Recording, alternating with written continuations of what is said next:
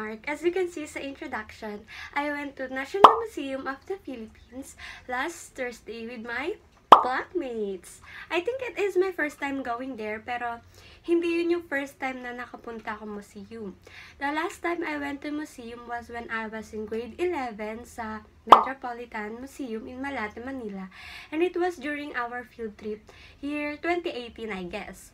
So, it's been 4 years na, and I think gawa na rin ng pandemic kasi ngayon na lang ulit tayo nakakalabas, nakakagala. Pero kahit na ganun, medyo maluwag na, still ginagawa pa rin yung mga protocol sa National Museum like checking vaccination cards, ganon. Anyways, I'll start sharing now with my experience in National Museum. So, sa labas pa lang, niremind na agad kami na pwedeng mag-take ng picture, pero walang flash. And bawal videohan yung mga artworks. Picture lang talaga. So, pagpasok mo sa mismo museum, bubungad sa'yo itong stalagmite na gift of Enrico Juan L. Manlapas. Dahil sa likod naman nito, lakad ka lang ng konti, makikita naman itong sculpture ng ating national hero na si Jose Rizal. And this is sculpted by Guillermo E. Tolentino. So, ito talaga yung nag-caught ng attention ko kasi as you can see sa lighting, ang ganda talaga, parang spotlight siya for Jose Rizal, kaya sobrang pleasing niya visually. Tapos after nun, ayun na, nag-start na kami maglibot sa museum.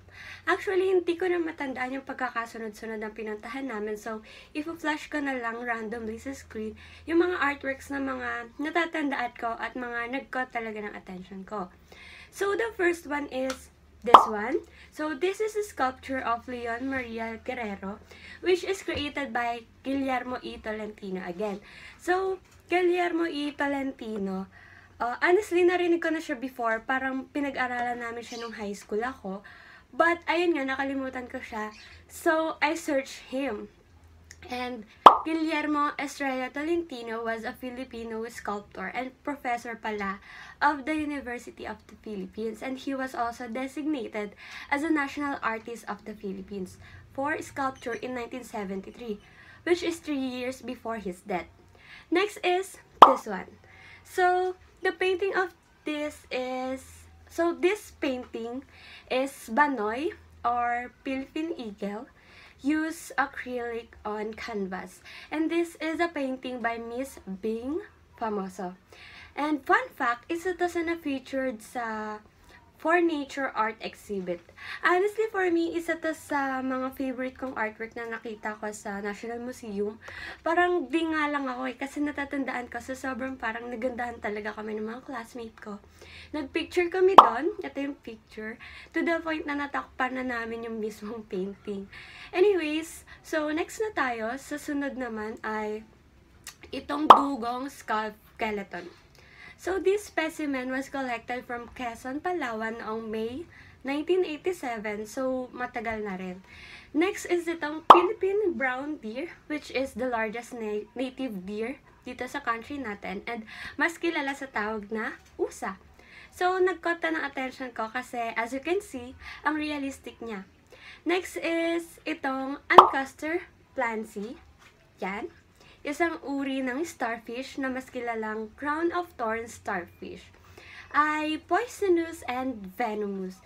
And as someone na mahilig sa dagat, medyo natakot ako kasi first time ko lang makakita ng ganong species. And ang laki niya. And most importantly, ayun nga, poisonous siya. So next is this Philippine pangolin or anteaters. So as far as I know, kasi nababalita to dati sa TV, na endangered na sila kasi parang lumaganap yung pagbebenta nito, which is illegal kasi yung scale nila ginagawang medicine ata, lalong-lalo na ng mga Chinese.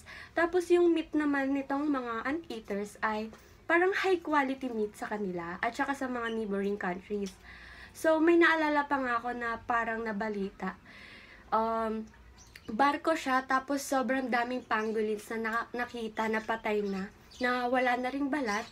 And alam ko designated sila para dalhin sa China. And it's so sad lang na dahil sa kagagawa ng human, itong mga innocent animals ay naaabuso and birds nauubos. So next is the very popular lolong. So before, nakakita na ako ng replica ni Lolong na saktong-sakto rin sa size niya. Dati pa yon nung field trip din namin. But this one, sa National Museum is the taxidermied skin ni Lolong. So, as we all know, si Lolong yung pinakamalaking crocodile na nahuli from the wild. At ang size niya ay 6.17 meter or 20 feet and 3 inches. From snout to tail yun na. So, imagine, sobrang laki talaga. So, for the last artwork na ipapakita ko is this one. A painting of Mayon Volcano. So, sorry po, nakaharang ako kasi the reason is I've always admired this perfect cone-shaped volcano po. Kasi, and nakita ko na to personal kasi I am a Bicolana and tuwing pag nauwi kaming Bicol, nadadaanan namin to and all I can say is sobrang ganda niya talaga. You know, my experience po is pag nagda-drive kayo doon sa Albay, minsan yung volcano nasa harap nyo, tas biglang nasa gilid, ganun. So, parang nakikita mo siya in all sides. Kaya, manghang-mangha talaga ako. And, nakakamiss kasi last time na umuwi akong Bicol is 2015 pa ata. Ito, pinost ko siya dati. So, ang date niya is 2015. Anyways, that's all po for my vlog sa National Museum. All in all, I super enjoyed visiting the gallery and sobrang saya rin kasi kasama mo yung mga kaibigan mo.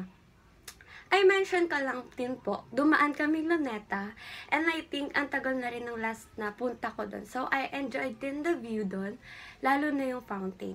So, ayun lang po. Thank you!